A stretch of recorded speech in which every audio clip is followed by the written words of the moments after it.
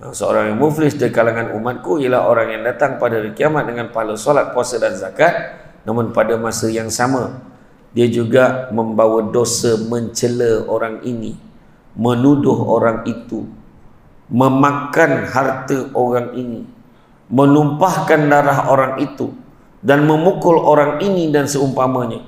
Lalu diberikan kepada orang ini sebahagian daripada pahala-pahala kebaikannya, dan berikan kepada orang itu pula sebahagian pahalanya, hinggalah akhirnya habis pahalanya, namun belum lagi terbayar dosa-dosa yang tertanggung atasnya.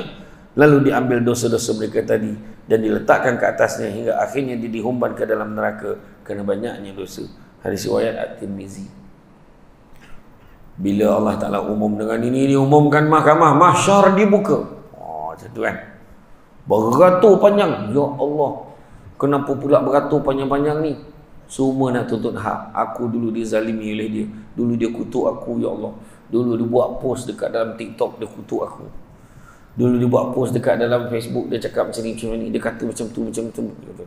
Senarai ni, dulu dia curi duit aku, dulu dia pinjam duit aku, dia tak pulang, saja-saja tak nak pulang, dia lari-lari daripada aku. Lepas tu dia tipu aku ini, dia tipu duit aku. So, adalah panjang semua.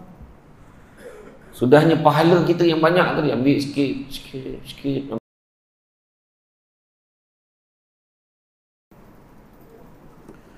A'udzubillahi minasyaitonirrajim. Bismillahirrahmanirrahim. Assalamualaikum warahmatullahi wabarakatuh.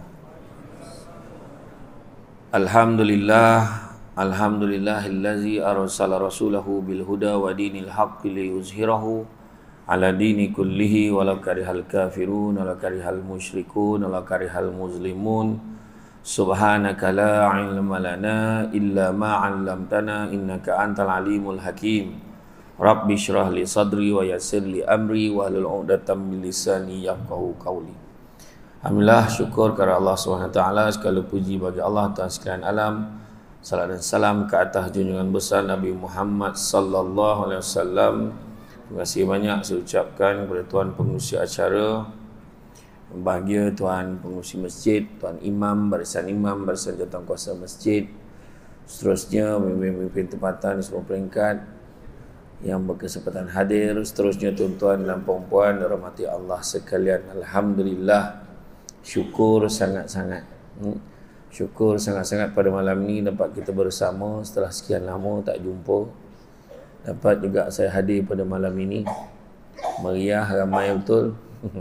Ramai cuma yang tak datang lagi ramai lah. Alhamdulillah tuan-tuan dan puan sekalian.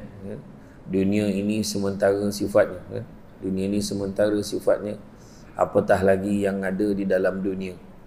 Waktu peristiwa Isra' wal Mi'raj, Nabi dalam salah satu peristiwa yang pelik tu, datang seorang perempuan tua bongkok 3, cuba menahan-nahan Nabi kan.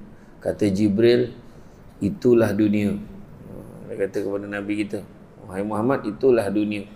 Dah tua sangat dah, tunggu masa nak kiamat. Hari ni macam-macam benda-benda pelik dah jadi, benda pelik dah jadi. Nak menunjukkan dunia dah makin tua. Tetapi kita dalam baki-baki, saki baki kita berada dalam dunia ni, sebolehnya kita nak capai, nak kejar kebahagiaan yang diidam-idamkan. Bahagia tu tak naklah bahagia dunia saja, nak bahagia di dunia dan juga di akhirat. Dan Nabi pesan, setelah ketiadaanku nanti aku tinggalkan kalian dengan 2 perkara, dan seandainya kalian berpegang kepada kedua-duanya, nescaya kalian tidak akan tersesat selama-lamanya. Itulah Al-Quran dan sunnahku. Jadi setiap manusia semua nak bahagia. Bila sebut bahagia ni, ada yang cakap bahagia tu dengan harta banyak, ada yang cakap bahagia tu rumah besar, ada yang cakap bahagia tu keluarga, seronok-seronok dengan keluarga kan. Jadi macam mana pun, kebahagiaan yang abadinya adalah kebahagiaan di dunia ni adalah apabila kita mendapat keredaan daripada Allah Subhanahu wa taala. Oh, tak kuat.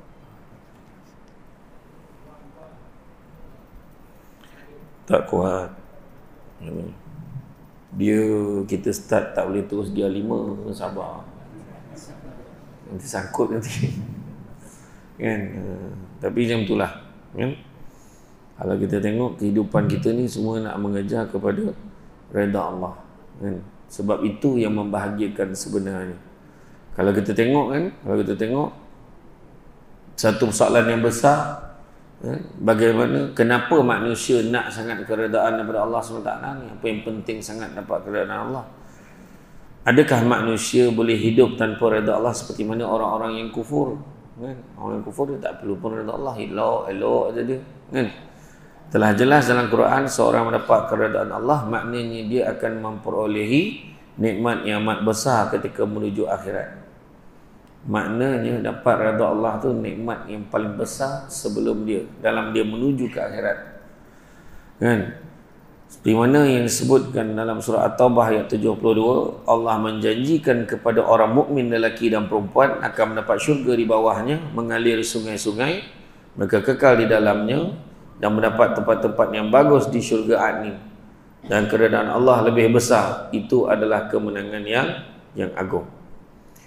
Kalau kita merujuk kepada tafsir Ibnu Katsir, dan keredaan Allah lebih besar itu adalah kemenangan yang agung, membawa maksud keredaan Allah terhadap orang yang beriman itu sangat besar maknanya, kan? Lebih berharga daripada kenikmatan yang dimiliki di syurga.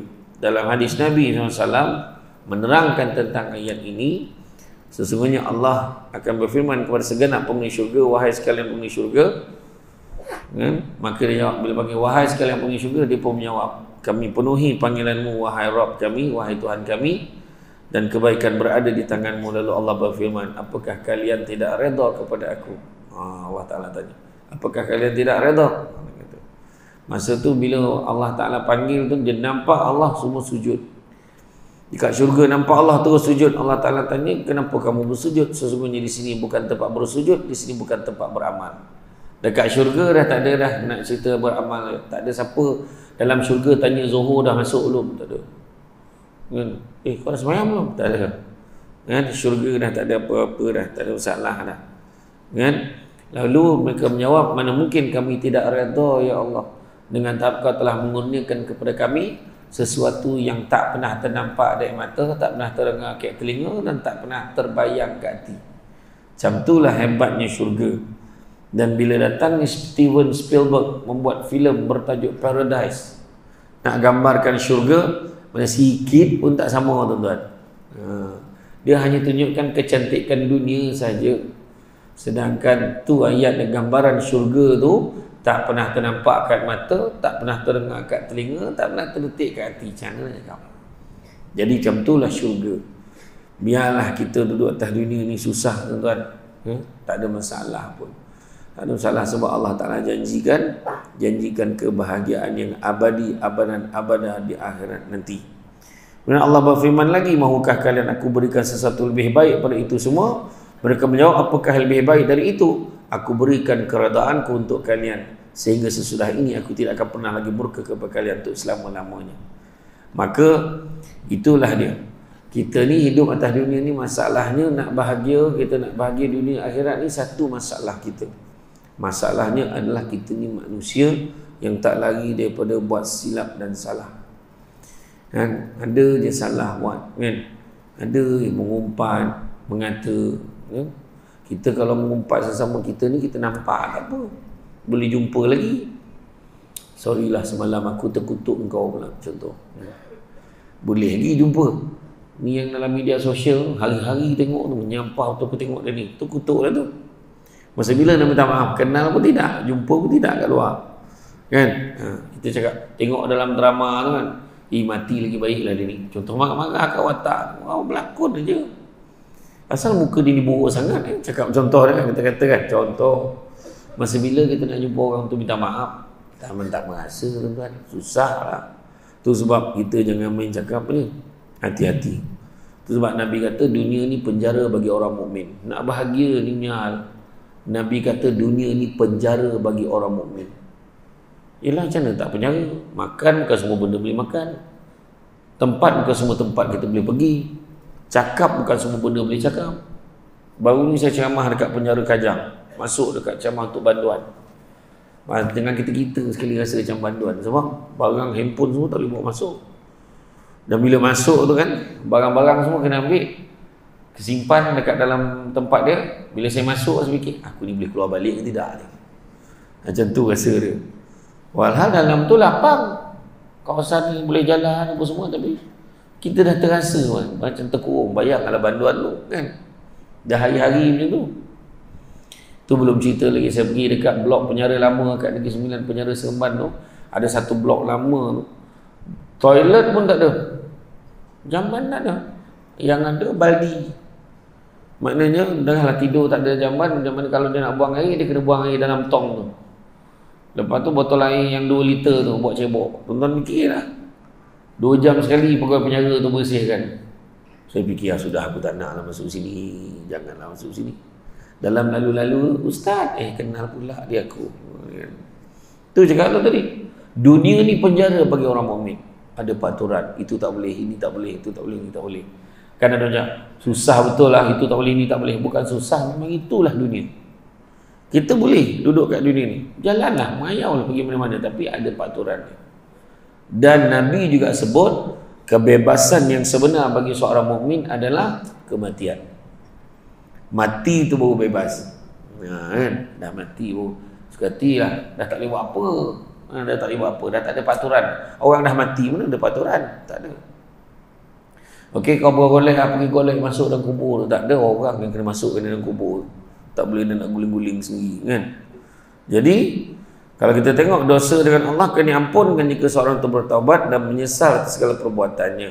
Ya, namun sekiranya maksiat itu berkaitan dengan hak manusia yang lain, maka syaratnya adalah iaitu syarat-syaratnya termasuklah juga iaitu memohon kemaafan daripada orang yang kita zalimi. Kan? Kadang kita tak perasan tuan-tuan itu kan. Perlu diketahui bahawa dosa dengan manusia sangatlah berat jika tidak dimaafkan oleh orang tersebut. Sabda baginda Rasulullah SAW, barang siapa yang menanggung kezaliman dilakukan ke atas orang lain sama ada mengenai maruah dan kehormatan, maruah atau kehormatan, atau apa-apa perkara lain, mengambil harta orang lain, maka bersegeralah meminta keampunan sebelum datangnya masa yang tidak ada padanya wang ringgit atau emas perak untuk membayarnya. Hadis riwayat At-Tirmizi. Kan? Maknanya maruah dan kehormatan banyak tuan, orang viral kan tentang orang lain, jatuh maruah orang tu, malu orang tu dan keluarga dia. Orang yang viral rasa seronok sebab dia orang yang pertama, tapi dia tak sedar sekejapan dia jadi jutawan dosa kan.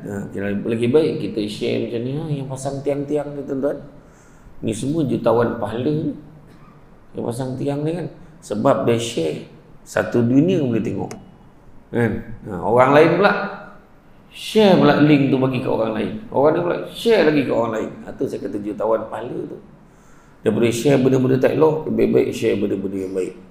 Malahan seseorang boleh jadi muflis di akhirat nanti disebabkan dosa-dosa dengan orang lain yang pernah dizalimi ketika hidup atas muka bumi.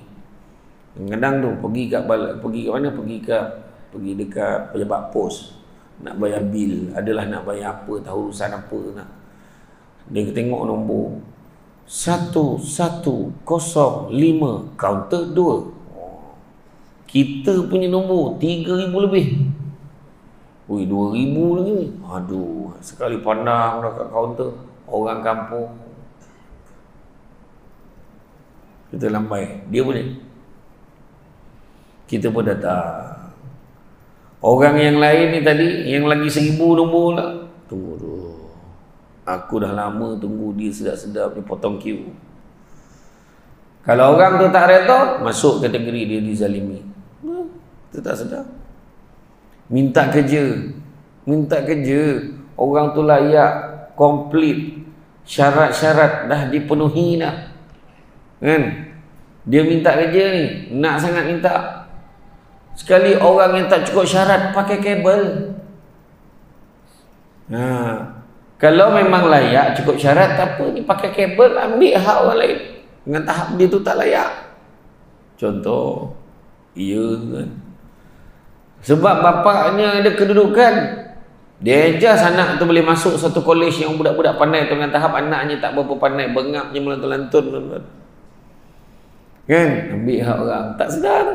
Contoh kan, beli tanah kan? Dah elok dah sempadan, tanah sempadan tu.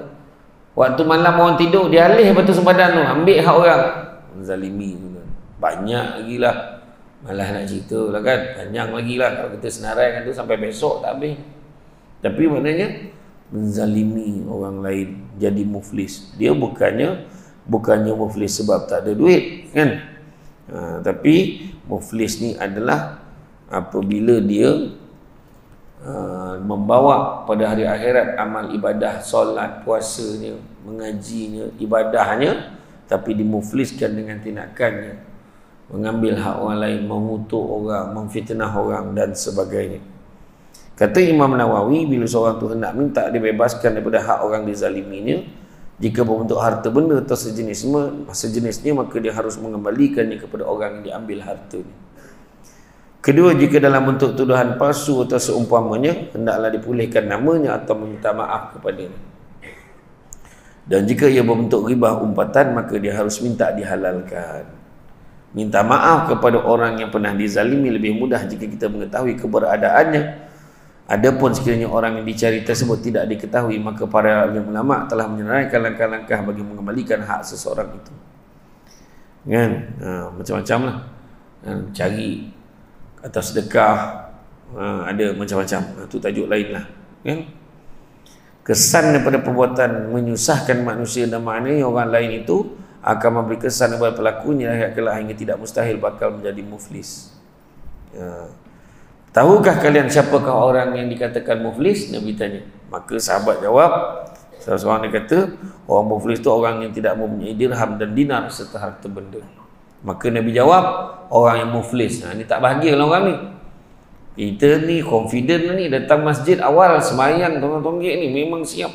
Memang tak pernah tinggal lah salat sunat qabliyah ba'diyah, mengaji. Kan? Sampai tembus-tembus Quran tu, mengaji. Handal betul lah. Hafal lah surah ILMU, surah Kafi, semua hafal dah. Yasin pun hafal semua. Kan? Tapi Nabi kata, seorang yang muflis dari kalangan umatku ialah orang yang datang pada hari kiamat dengan pahala solat, puasa dan zakat, namun pada masa yang sama dia juga membawa dosa mencela orang ini, menuduh orang itu, memakan harta orang ini, menumpahkan darah orang itu, dan memukul orang ini dan seumpamanya. Lalu diberikan kepada orang ini sebahagian daripada pahala-pahala kebaikannya, dan berikan kepada orang itu pula sebahagian pahalanya, hinggalah akhirnya habis pahalanya, namun belum lagi terbayar dosa-dosa yang tertanggung atasnya. Lalu diambil dosa-dosa mereka tadi dan diletakkan ke atasnya, hingga akhirnya dia dihumban ke dalam neraka kerana banyaknya dosa. Hadis riwayat At-Tirmizi. Bila Allah Ta'ala umum dengan ini, diumumkan mahkamah, mahsyar dibuka. Macam tu kan. Beratur panjang. Ya Allah, kenapa pula beratur panjang-panjang ni? Semua nak tuntut hak. Aku dulu dizalimi oleh dia. Dulu dia kutuk aku, ya Allah. Dulu dia buat post dekat dalam TikTok, dia kutuk aku. Dulu dia buat post dekat dalam Facebook, dia cakap macam ni, dia kata macam tu. Senarai ni, dulu dia curi duit aku. Dulu dia pinjam duit aku, dia tak pulang. Saja-saja tak nak pulang. Dia lari-lari daripada aku. Lepas tu dia tipu aku ni, dia tipu duit aku. Semua ada lah panjang semua. Sudahnya pahala kita yang banyak tadi, ambil sikit, ambil pahala, ambil. Habis pahala. Beratur tadi panjang ni, ya Allah, pahala aku dah habis, ya Allah. Dia beratur buat apa lagi? Pada ketika itu, disebabkan pahala kamu dah habis, Allah Ta'ala kata, maka dosa orang tu pula kamu tanggung. Ambil pula dosa orang tu. Itu sebab tadi dicampakkan ke dalam neraka Jahannam, tuan-tuan. Kemudian begitulah dahsyatnya dosa seseorang itu. Biarlah kita tidur. Biarlah kita tidur dalam keadaan kita dizalimi, daripada kita tidur dalam keadaan kita menzalimi. Kita kena zalim tak apalah, paling tidak adalah bahagian kita Allah Ta'ala siapkan. Tak apalah kau kenakan aku, tak apalah atas dunia, aku redha je lah. Macam tu kan. Kan? Jadi tuan-tuan dan puan-puan rahmati Allah sekalian, apabila Muslim, umat Islam hari ini sudah tidak malu lagi mempamerkan kelakuan dan dosa mereka, bererti fitrah mereka sudah rosak. Dia dah tak kisah dah buat dosa. Jadi dia rasa bahagia atas dunia. Dia buat dosa pun tak ada apa. Okey. Ada pelakon tu tanya saya. Pelakon tu kenal juga, dia tanya saya. Berlakon drama, tapi produser tu, pengarah tu nak dia penghayatan dia kena pegang dan peluk perempuan tu. Boleh tak Ustaz? Dia tanya, kau tahu kan jawapan dia boleh tak boleh? Kau tak payah tanya aku lah, kata. Boleh ke tak boleh? Yalah tak boleh lah. Dia tahu pun. Tanya lagi buat apa? Tapi dia kata sebab penghayatan, tak kira lah. Dalam Islam ni, matlamat tidak pernah menghalalkan cara. Buatlah macam mana pun, kan? Carilah jalan macam mana pun, adjust lah watak tu.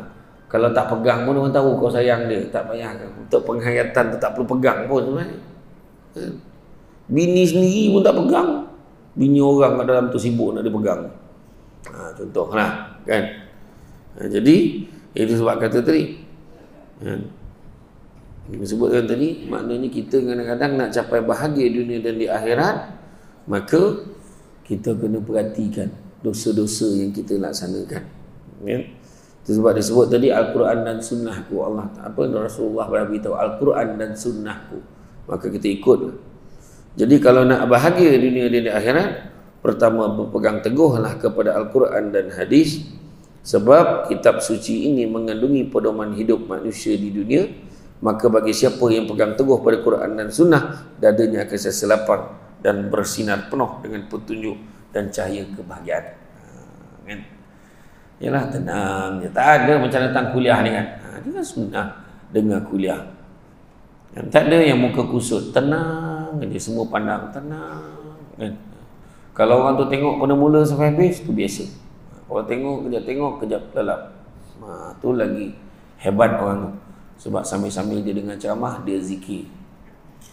Yang paling hebat, sepanjang ceramah saya dia zikir. Itu memang hebat betul. Dia akan bangun bila saya baca doa, wabillahil taufiq. Dia akan jaga, dah habis. Dia akan segar balik mata dia. Jadi tuan-tuan dan puan-puan rahmati Allah sekalian, makna kata buat ni akan dapat ketenangan dan cahaya kebahagiaan. Yang kedua, menjalankan perintah Allah dan menjauhi larangan Allah. Kan? Bukan senang, dia memerlukan kepada kesabaran. Sabar ada 3 peringkat sabar. Pertama, sabar untuk taat perintah Allah. Bukan senang. Dah masuk waktu Allahu Akbar, Allahu Akbar, maghrib lah, kejap lagi lah. Dia tak sabar. Tu terlebih sabar. Kan? Boleh semayang dah, boleh masuk semayang, tak ada, tengok TV dulu. Dia tak sabar nak tengok TV tu. Kan? Kategori kedua, bersabar meninggalkan larangan Allah. Dah tahu mengumpat tu berdosa. Tengah-tengah tu orang perempuan, bukan orang perempuan sini lah, perempuan tempat lain. Kau tahu tak? Dia bisik tu bahaya. Kenapa? Seorang dia tanya, dengar-dengar imam. Kenapa pasal imam? Dia tanya, kenapa dengan imam? Datang salah seorang tu, dia dah dengar ceramah, dia dah tak nak ngumpat lagi dah. Dia pun tegur, tak baiklah kita mengumpat. Macam kau tu baik sangat. Dah kena. Macam kau tu baik sangat. Ilah. Apa cerita? Dia join pula sekali. Contoh lah. Yang paling bagus sekali, kalau dengar macam kau tu baik sangat. Ya, aku tahu aku ni tak baik, tapi anggaplah ni usaha aku nak jadi baik. Macam tu cerita dia. Kan? Orang lelaki nak jadi baik. Kan? Sebelum ni tak baik, nak jadi baik. Abang, macam abang tu baik sangat. Dia kata kan, anggaplah ni usaha abang nak jadi baik. Lelaki 2-3 hari ni teruk kena balon tuan-tuan. Saya pun tak faham. Lelaki lain ni punya hal, kita yang kena. Asal buat hal, dia tanya pakai kereta apa. Buat hal, tanya pakai kereta apa. Ni Tesla. Aduh, apa pening boleh buat. Kan? Kan? Dia nak buat jahat ni tak kira Tesla tuan-tuan, Azia pun jadi. Kan? Tapi itulah, orang gemar sangat menghukum. Yang komen-komen dalam tu semua marah macam tak fikir panjang. Orang yang komen dalam tu marah-marahan. Kawan tu kahwin, Kan? Cuma memanglah ada kesilapan sikit. Dan jantan ni pun satu yang kau pergi share ke semua orang, kau suruh. Kalau bahagia sangat diam-diam sudahlah. Siap tunjuk pula lepas main subuh benda. Geram aku. Tak geram tu sebab kita kena apa tu. Abang tengok ni. Dia terdarah kita pula dia babit kan. Sebenarnya idea kita ada dah tu. Nak buat semain subuh tu. Kan? Tak jadi dah orang lain nak buat. Dia viral dah pula. Kena balon tu kan. Balon. Jahat semua. Ini semua nafsu ni. La ilaha illallah yang komen tu pula. Mana kau tahu apa sebab dia? Kan? Lah macam-macam. Adalah dia hujan 2-3 hari ni radio bincang tajuk tu je. Kan? Yang membincangkan tu lah yang tak berapa cerdik tu kan. Bening bala. Kan? Susah kan Yang penting apa yang Allah Ta'ala suruh kita buat, yang Allah Ta'ala larang jangan kita buat. Hukum tak salah tu. Manusia tu lah mungkin ada kekurangan. Itu je lah. Kan? Kemudian yang keduanya, nak bahagia dunia akhirat, memperbanyakkan rasa syukur, memperbanyakkan rasa syukur, kesyukuran kita dengan kehidupan kita. Syukur, alhamdulillah. Alhamdulillah dapat datang masjid ni. Saya tak perasan dah sampai dah datang lah masjid ni dulu. Cantik lah masjid. Kapet ni tebal. Dulu tak setebal ini. Sekarang ni sujud terbenam muka. Kalau lama sikit imam sujud, memang lena macam tadi kan? Macam tu lah. Awak pula baru sampai. Saya baru landing je petang tadi kan. Jadi itu dia. Syukur, alhamdulillah. Sebenarnya bukannya rezeki itu tak cukup, tapi syukur tu yang kurang. Nampak? Bukan rezeki itu yang tak cukup, tapi syukur itu yang kurang sebenarnya. Makan kopok lekor jadi alhamdulillah, walaupun 5 batang seorang cukup kan. Kepuk getek jadi kan. Macam mana dia makan kopok itu kenyang ke? Dia kata orang tu makan semangkuk nasi, ayam sekor, tak kenyang lagi. Sebab kurangnya rasa syukur. Rasa hidup bahagia memperbanyakkan rasa syukur kepada Allah SWT. Kita akan hidup dalam keadaan tenang kerana mengingati akan nikmat yang telah kurniakan oleh Allah kepada kita. Nabi pesan, jangan kamu pandang kecilnya nikmat itu, tapi pandanglah siapa yang bagi nikmat itu. Kan? Dapat isteri, syukur, alhamdulillah aku ada isteri. Walaupun mukanya tidak secantik Nilofa, tidak secantik Maya Karim, syukur isteri aku ni pandai masak. Muka tak lawa tak apa, tutup lampu sama. Tak ada orang lain yang lawa-lawa tutup lampu menyala muka ni, bohong ni, tak ada lah. Sama kan? Macam tu. Dan kita akan hidup dengan tenang kerana mengingati nikmat yang digunakan oleh Allah, dan jangan sekali-kali kita merungut dengan dugaan yang menimpa. Sesungguhnya itu semua adalah takdir Allah. Kita sebagai manusia hanya perlu berdoa. Apa beza pasrah dan redha? Apa beza pasrah dan redha? Apa beza? Pasrah kita kena diujian, kita diuji. Redha pun kita diuji. Pasrah ni terima, redha pun terima. Tapi apa beza pasrah dan redha? Jangan risau, penceramah kalau tanya dia jawab balik. Jangan risau. Saya ceramah dekat satu masjid di Kuala Pilah. Saya tak nak sebut masjid mana. Saya ceramah maulud. Saya tanya, makcik apa maksud selawat makcik? Makcik apa maksud selawat? Menyaut makcik tu. Nah ceramah-ceramah lah. Tanya pula. Nak kena marah pula gitu. Dia sound ni kita balik. Samsing betul makcik tu. Ni kira diam ni kira okey lah. Jadi makna kata jadi memang masa tu dia sound tepat betul kat muka saya tu. Tanya macam-macam lah, tanya lah. Saya kata dahsyat betul dia ni kan. Jadi kalau kita, apa saya tanya tadi? Pasrah tu kita terima dengan hati sakit, tapi redha kita terima dengan hati yang ikhlas. Ada beza. Anak kematian, contohnya kematian suami, alhamdulillah, tak apalah, dia pergi dengan cara baik, Allah ambil nyawa dia, doktor dia tengah solat, syukur. Mudah-mudahan Allah letakkan suami saya di kalangan orang beriman.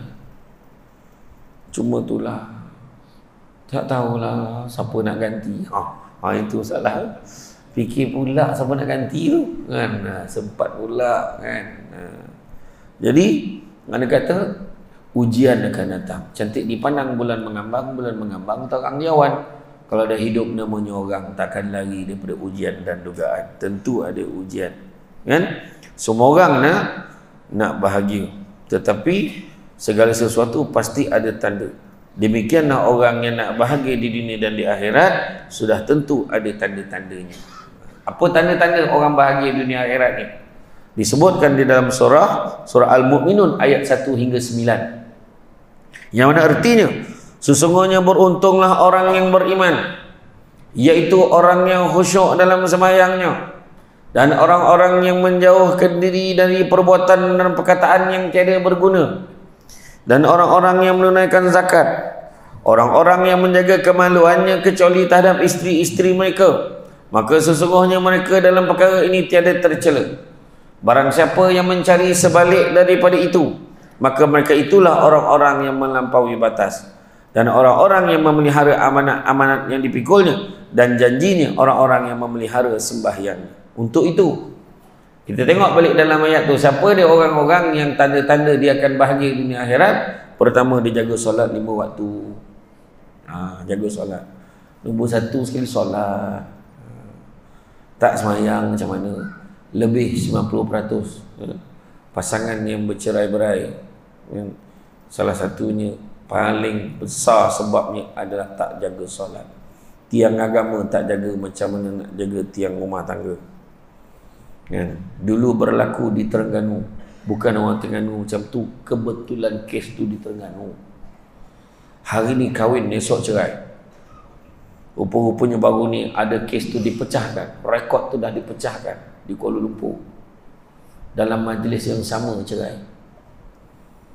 Baru lepas akad nikah, baru nak baca lafaz taklik ni, baru nak baca, terdengar sayup-sayup di keluarga perempuan, hantaran tak cukup 1,000.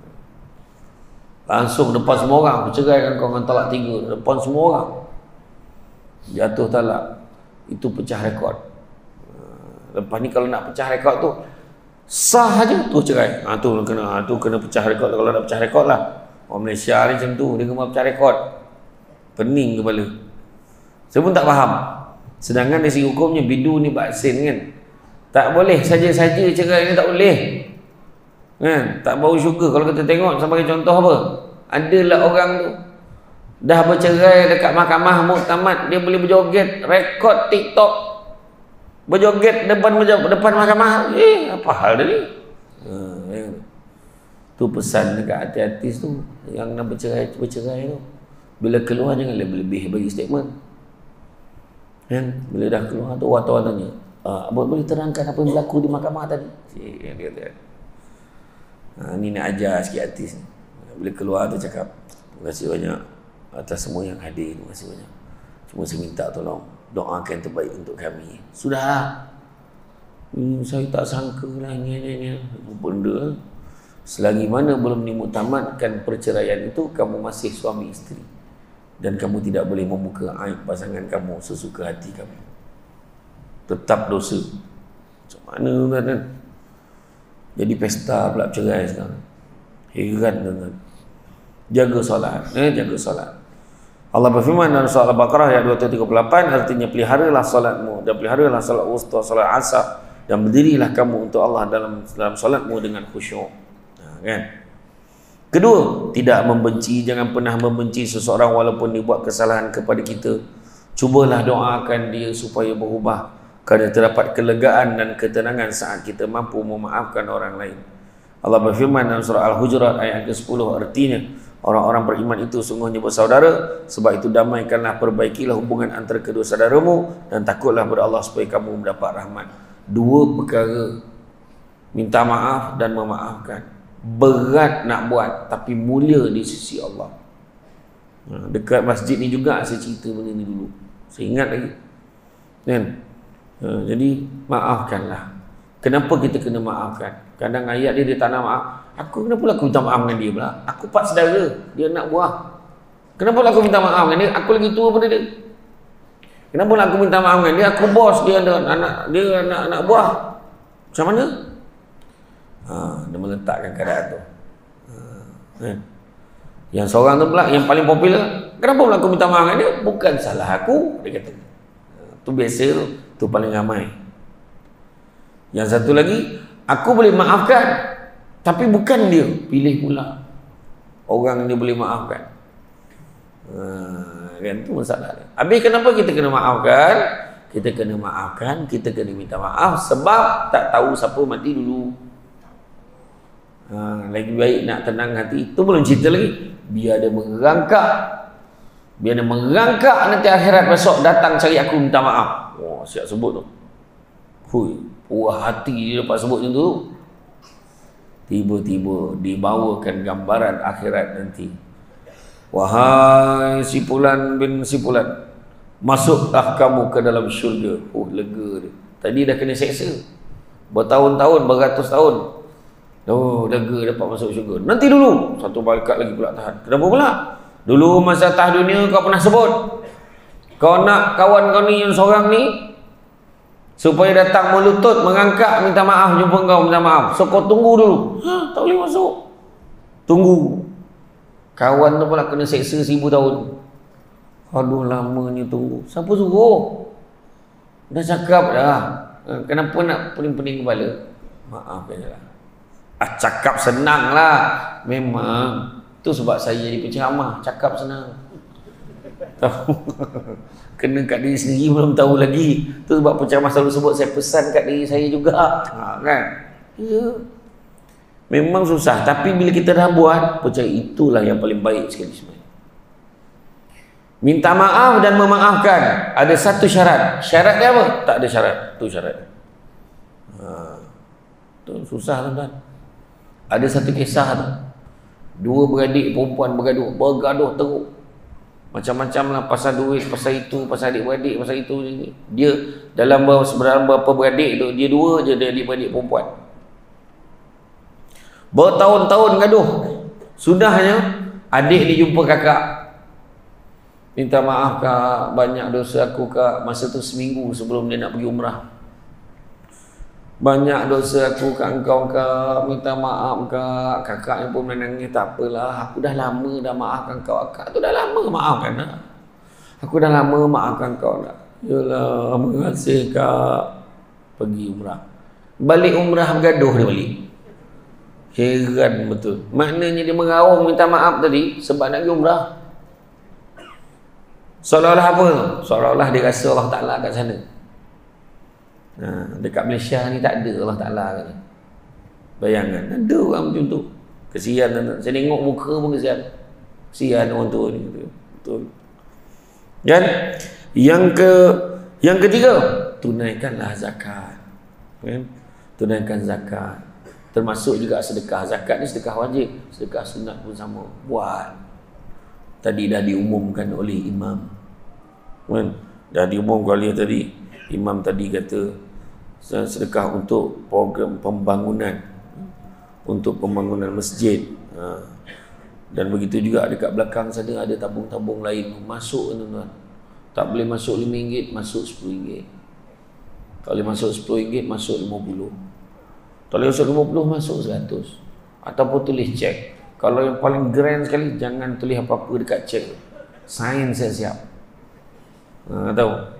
Yang confident tu sebab dia tahu dalam bank memang dah tak ada apa. Tu dia berani tu. Kan?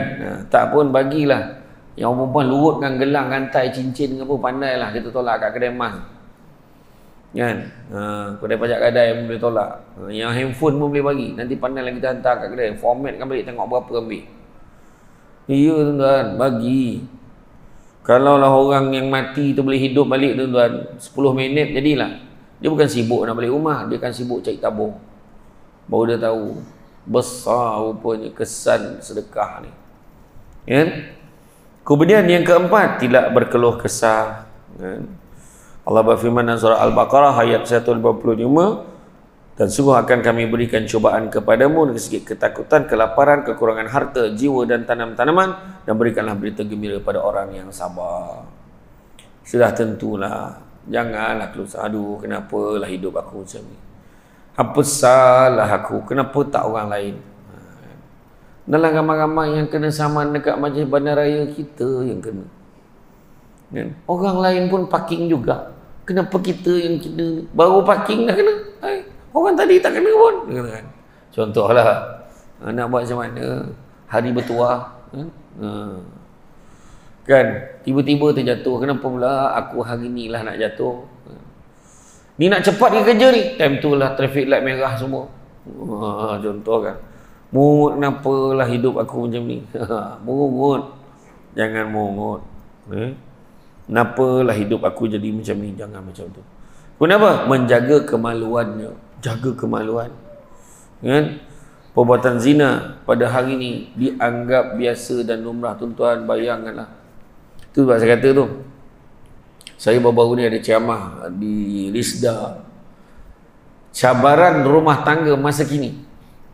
3 cabaran tuan-tuan sebelum bermula membina rumah tangga. Bukan kata dah bina rumah tangga tau, sebelum nak bina rumah tangga dah ada 3 cabaran. Pertama, tak mampu. Tak mampu.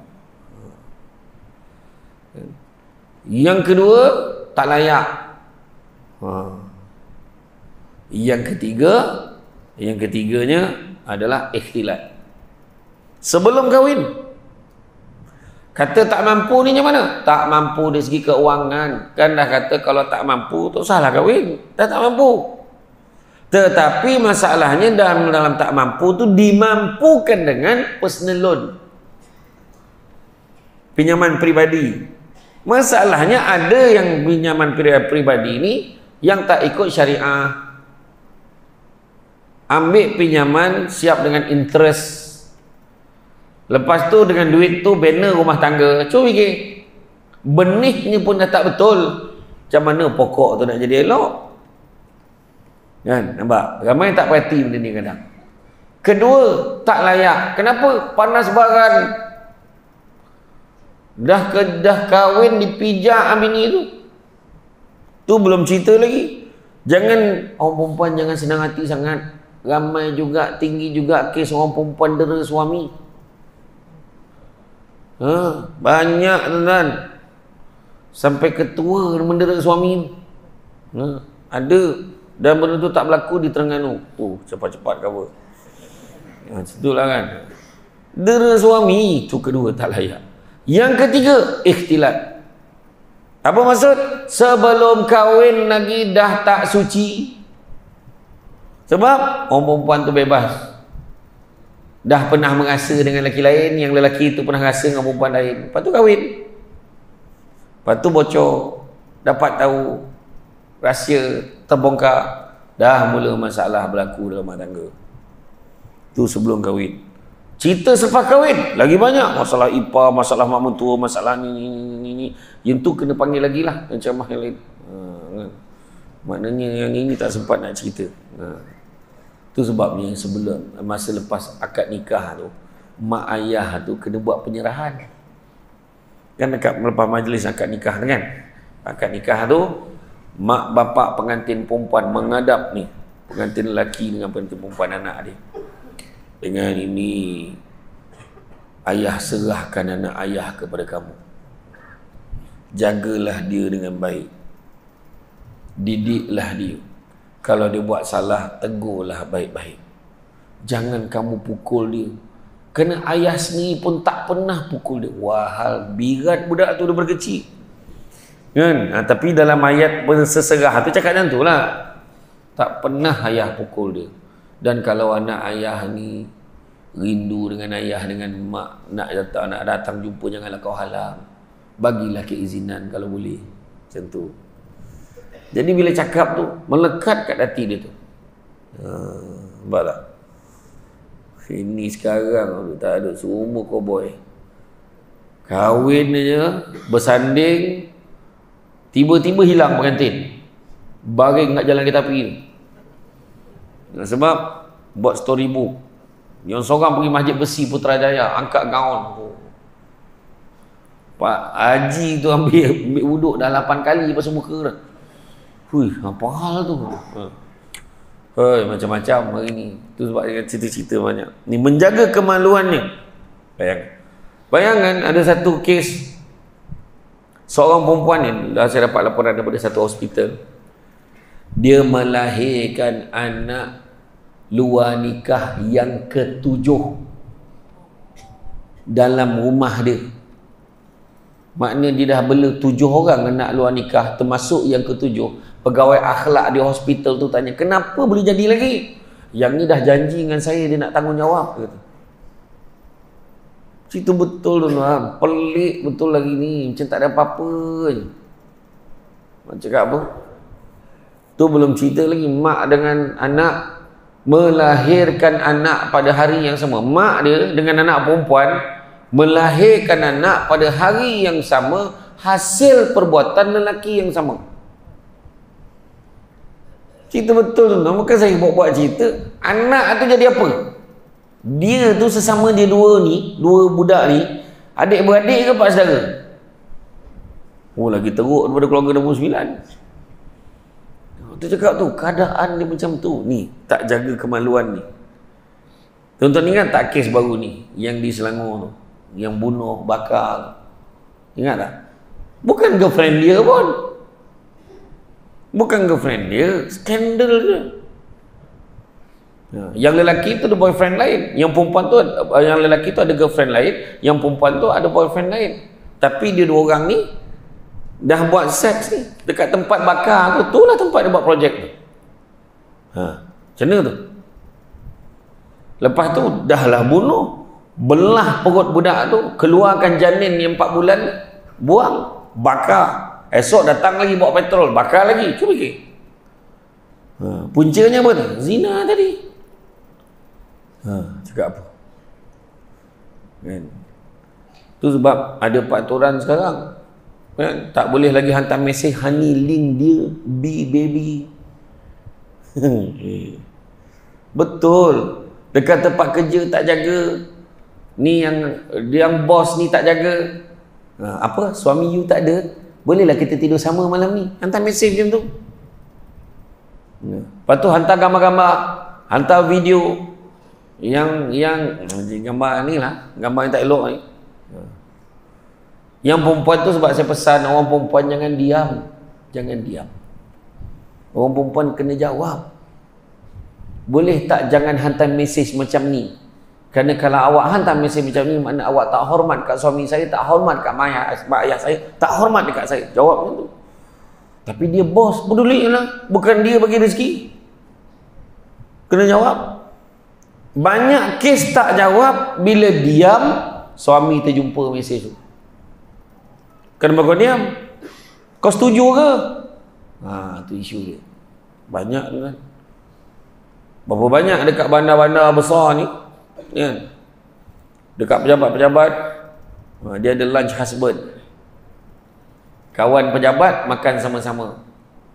Dah mesra, baik, rapat. Mula-mula makan, lama-lama check in. Ya tuan-tuan. Banyak sangat. Ini baru ni kan pelik, dekat Mekah pun jadi. Aduh, heran kita kan. Aduh, entahlah tuan-tuan. Dia tak ya pula. Bila fikir kat Mekah, siapa nak check?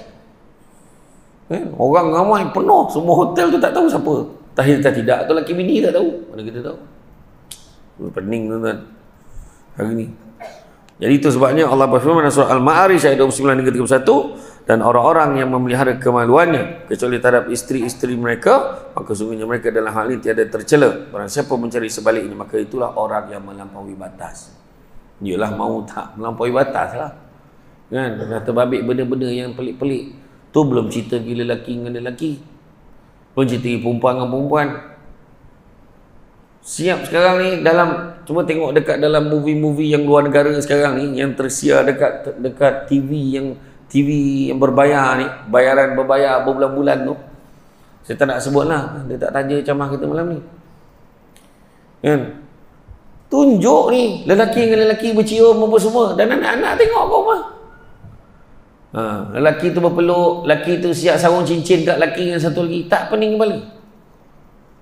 Dua-dua handsome, badan sadar. Macam mana tu? Malu dengan kambing.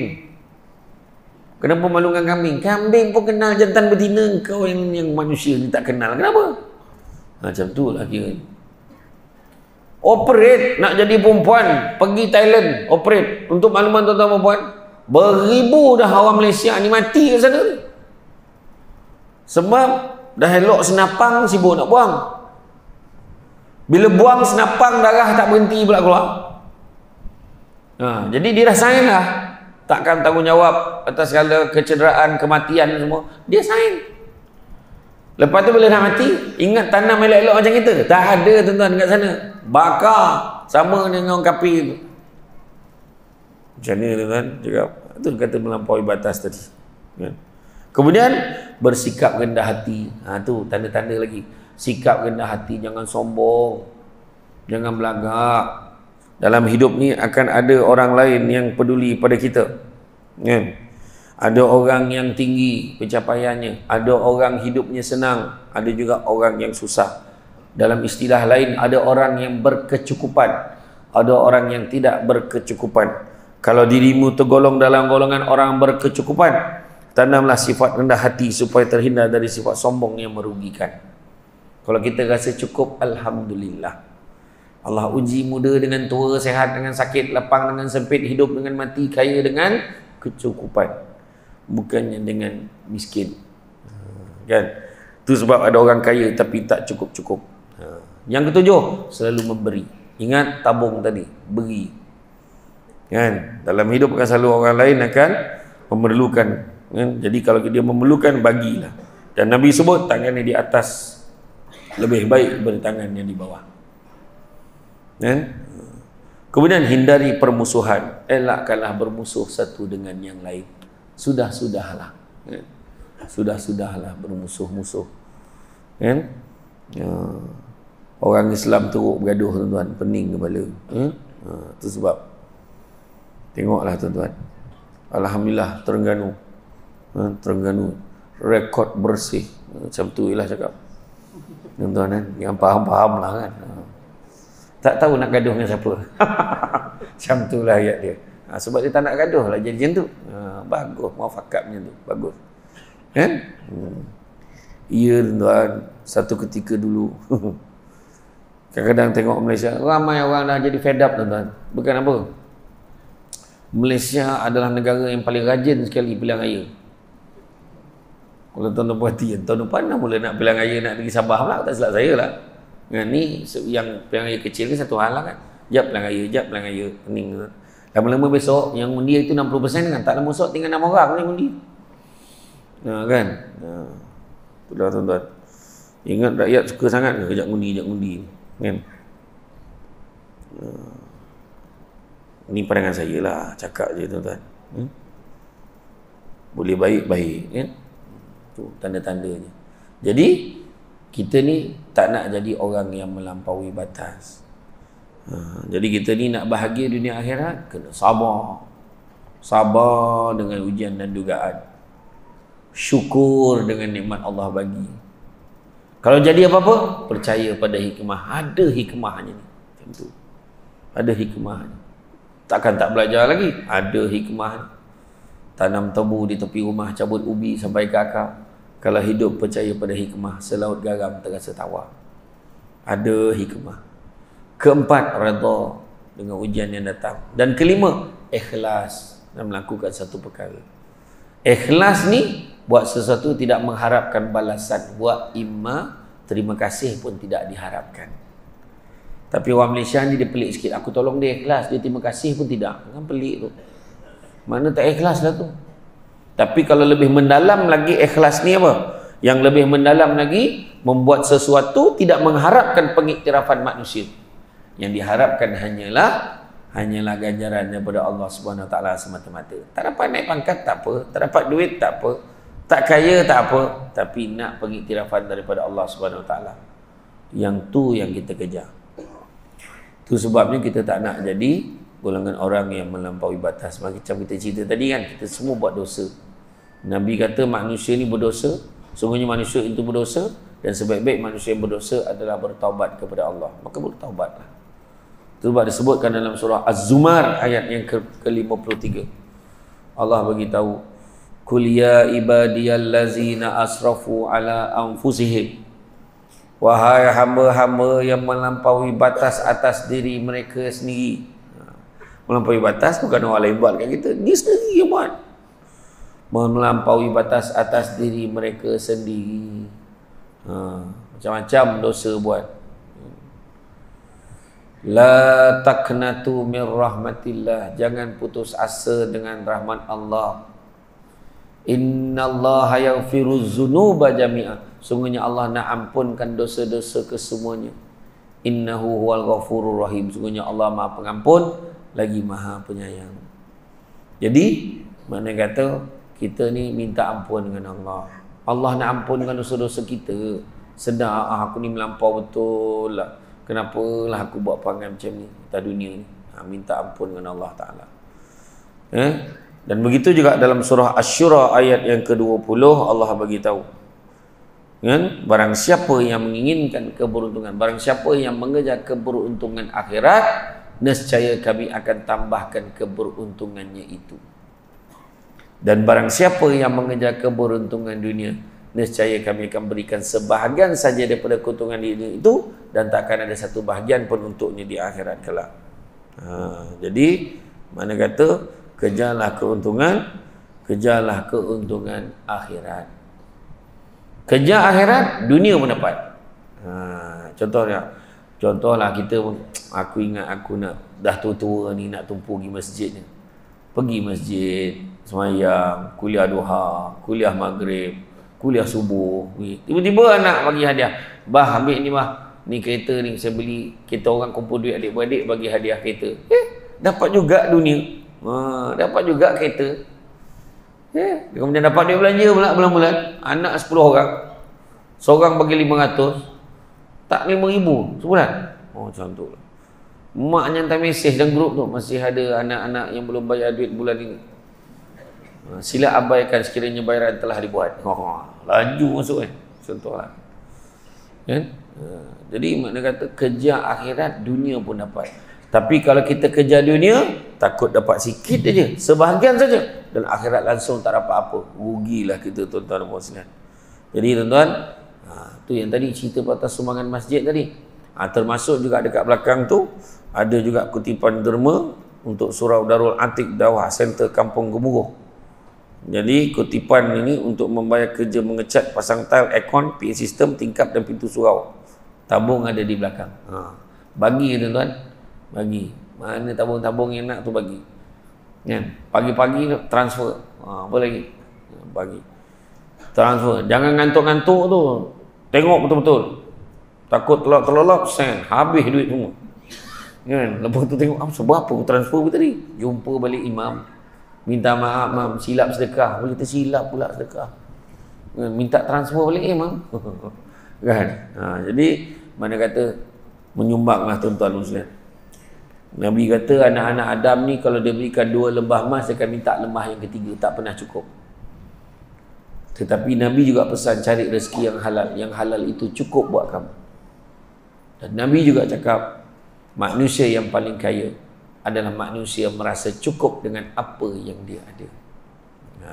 Jadi mari kata tuan-tuan dan muslim, ambillah peluang ni tuan-tuan, sebab kita ni nak kejar kebahagiaan di dunia dan di akhirat.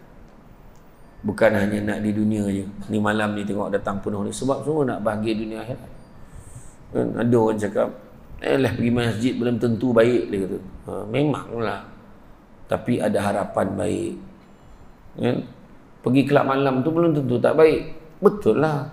Tapi ada harapan jadi tak baik. Orang pergi disko belum pernah lagi. Berhenti. Isyak.